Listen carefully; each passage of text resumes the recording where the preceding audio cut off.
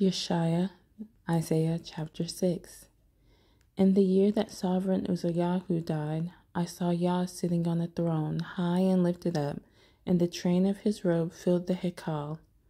Above it stood seraphim. Each one had 6 wings. With 2 he covered his face, with 2 he covered his feet, and with 2 he flew.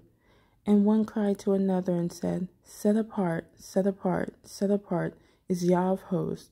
All the earth is filled with his esteem. And the posts of the door were shaken by the voice of him who cried out, and the house was filled with smoke. And I said, Woe to me, for I am undone, because I am a man of unclean lips, and I dwell in the midst of a people of unclean lips.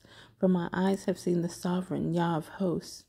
And one of the seraphim flew to me, having in his hand a live coal, which he had taken with the tongs from the slaughter place. And he touched my mouth with it and said, See, this has touched your lips. Your crookedness is taken away, and your sin is covered.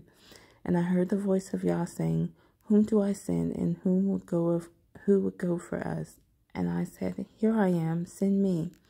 And he said, Go, and you shall say to this people, Hearing you hear, but do not understand, and seeing you see, but do not know.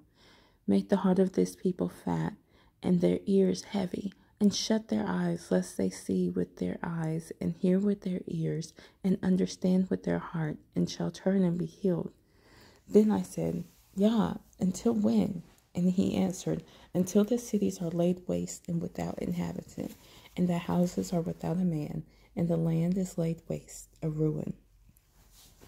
And Yah has removed men far away, and the forsaken places be many in the midst of the land. But still there is a 10th part in it, and it shall again be for burning, like a terebinth tree, and like an oak, whose stump remains when it is cut down. The set apart seed is its stump.